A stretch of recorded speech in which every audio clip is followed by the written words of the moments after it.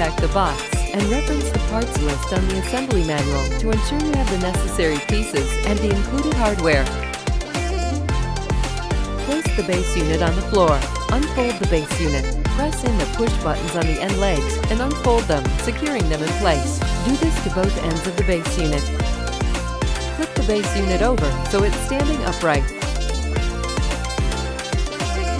If you ordered the full, Queen, King, or California King, repeat these steps with the second base unit.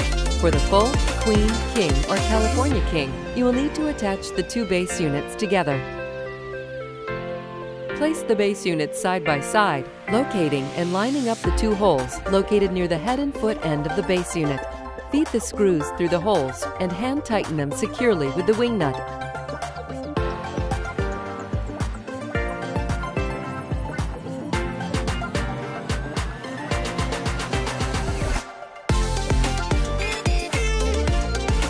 You can reserve these steps at any time to fold the base unit and easily store it away. Now that both base units are attached, you can enjoy your new bed frame.